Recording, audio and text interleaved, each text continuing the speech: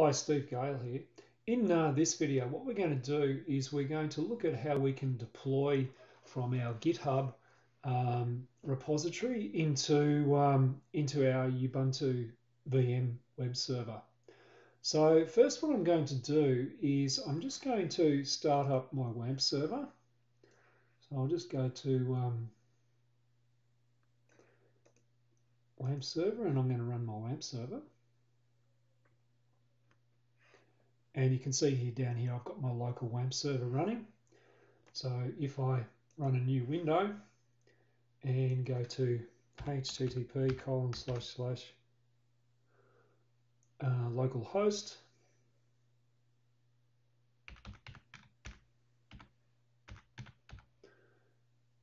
and I'll go to 2020 WSP.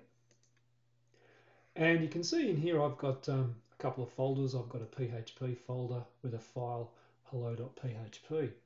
If I then look at that in Visual Studio Code, and you can see here that I've got this hello.php. So what I'm going to do is I'm going to make a copy of that. So I'm just going to file, save as, and I'll just call this PHP deploy test. And I'll just put in here test deploy PHP, and I'll also put that in the title. And I'll save that away. So when I make that change, as soon as I've saved this, because my project is located, if I look at the location of my project, you'll find that it's in C:\WAMP64 www 2020 WSP, so 2020 WSP. And as soon as I save a file in there, it goes straight into this folder structure, which means that if I go back to my web browser and I do a refresh, you can see immediately I've got PHP deploy test, and I can run that by clicking on it. So if I wanted to deploy this to my production web server, I've got a production web server here, which is running Ubuntu 20.04. And what I've done is I've just got in here, I've just navigated to the repository. Now, if I go to the repository, what you'll see here is if I click on PHP, notice that I don't have that file there. So what I've got to do is I go back to my local copy of Visual Studio, and you can see here that I've got in my source control, I've got one pending change, which is the new file that I've created. So what I need to do is I need to stage this, and I'll say tested OK, because we tested it, and we tested it in our WAMP server, and it tested OK. So I can then commit that, and then I can then synchronize my changes back to the origin. So this will push it back to the origin master. And when it's successful, it's taking a while, it's authenticating, and the changes are synchronized. So if I go back to my deployment server, actually, first of all, I'll go back to my master repository, and I'll do a refresh, and you can see here I've got PHP deploy test.php, and it's tested OK. So what I'm going to do is I'm going to look at, well, how can I deploy this to my production web server? So in preparation, what I'm going to do is I'm going to make a directory, and I'll just call it test,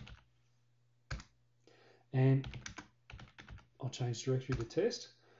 And the reason I'm doing this is because I already have a 2020 WSP folder, so I've already done this, so I'm going to repeat the process. So looking at the instructions, if I go back to the README, what I need to do is I need to configure my Git repository, or what I can do is I can configure my Git repository using Visual Studio Code. So what I'll do is I'll go code dot and I've installed Visual Studio Code into Ubuntu 2004, and I'll run up Visual Studio Code.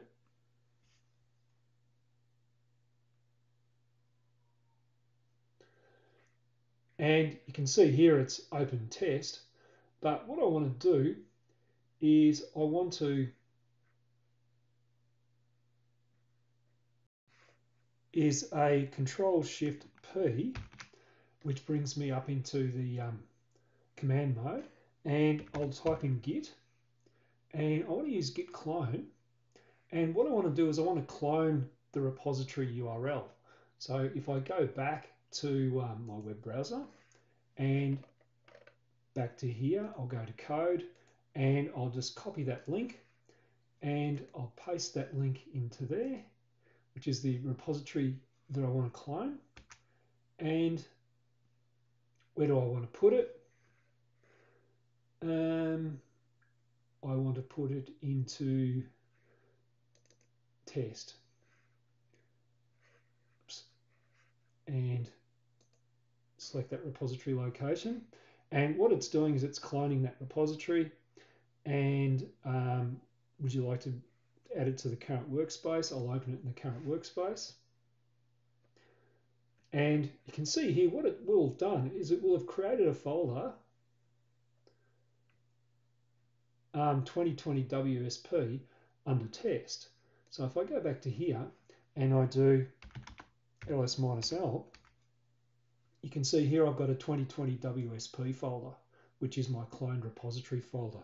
If I change directory into there and I do a ls-l, you'll see here that, oops,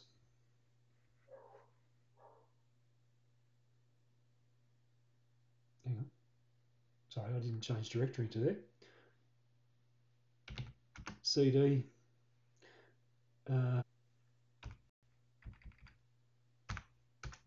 and do an ls-l, you'll see here I've got my PHP folder, I've got my SH folder and my SQL folder, and my readme.md, which is here. So one of the things that I've got in here in the shell is I've got a deployment script. So let's have a look at this deployment script.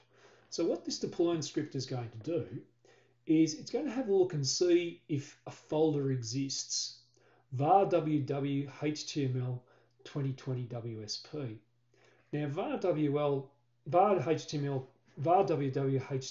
is the root of the Apache web server, and 2020 WSP is where my code for this project is going to sit under the root of the web server. If that folder doesn't exist, then what it will do is it will make that folder. After that, what it's going to do, it's going to copy everything that's in the PHP folder. So in this case, these three files to var www html 2020 WSP, and it's going to change the ownership of all of those files in that folder to www.data, and www.data is the process that runs the Apache web server. So the Apache web server process will basically own those files and be able to execute those PHP files. So before I can run this, there's one thing that I have to do. What I need to do is I need to go into cdsh, and if I do an ls-l in here, you'll see that it is actually executable, and that's great. But if it wasn't, what I could do is chmod +x star, and this will have no effect because already this file is executable, but I need to make that shell script executable.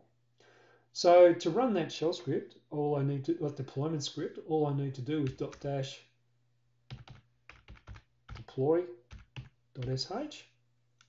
and what it will do is it will copy over my PHP folders. Notice now, because I cloned the repository, I've got here PHP deploy test. So I can now then deploy this new file into the production server. If I run the deployment script now with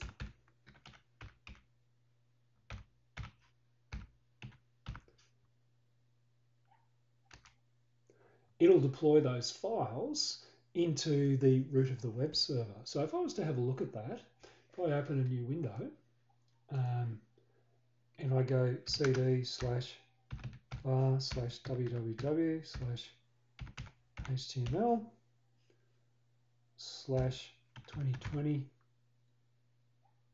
WSP and do a ls-l, what you'll see now is our PHP deploy test.php has been deployed to our web server, and the owner is www.data. So just finally, to confirm that that's worked, I'll just go in here, and what I'll do is I'll open up a new window, and I'll go to http://localhost/2020 WSP, and I can run my PHP deploy test, and you can see test deploy PHP. Now, if I found for some reason that something wasn't quite right there, what I could do is I could make a change here. So I could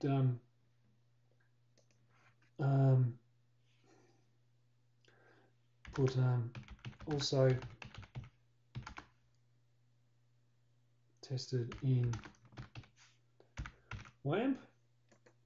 So, and I could save that. So once I make that change, you can see that I've now made an update here. So what I can do is stage that. I can say that it's untested, because I haven't tested it in production yet, but I could test it in production. If I wanted to test it in production, what I'd have to do is I would have to